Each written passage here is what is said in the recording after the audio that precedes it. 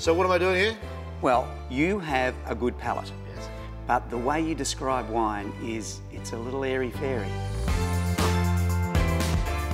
What you're trying to say to me is I'm not very good at tasting wine and telling people what it tastes like. Correct. Okay. Right, so what I'd like to do Yes. is I would like to walk you through how winemakers and wine people review wine. If you turn the wine like that and you look on the edge of the wine where the wine touches the glass, that's called the hue. And the younger a white wine is, the more green the hue. And then as the wine ages, it becomes green, green straw, straw, straw brown, brown over the hill. If you look at a wine glass, it's normally fatter here and smaller here. And why do we do that? Why is it like that? So it goes around the outside of it? Very good. What it does is it concentrates the characters of the aroma. That's what it does. But with a cooking vessel, Yes. like a wok, for instance, it gives you a larger surface area, and that means you've got circulation of heat, which means that you get greater flavour out of something because of that circulation. Okay, well, what we're trying to do is we're trying to then take that and then concentrate it into a smaller area so that you can smell all the idiosyncrasies of that wine. Okay? You don't have to call me that. Now let's just have a little smell. So wine on the left that looks young. Now what does it smell like? If it looks young, it should smell more fruity, shouldn't it? It smells of citrus fruit. Very good. Okay. But So- it doesn't smell of oranges. It smells more, and I'm going to be really verbose, it smells more yuzu. Yuzu? Yuzu, sort of light mandarin-y. I'd say lime rind. Okay? Can we move on?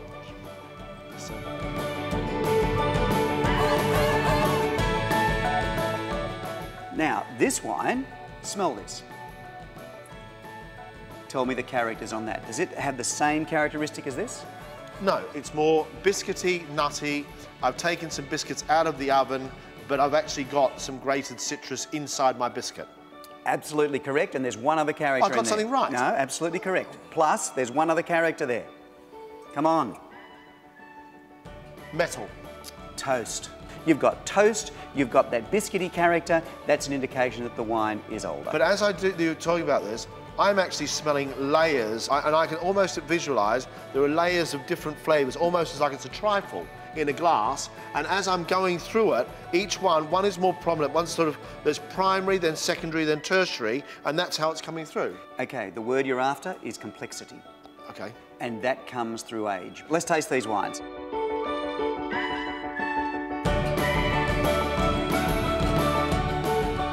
You talked about lime juice on the nose, right? Again, you get that lime juice character on the palate. Absolutely. Wine on the right. Complexity.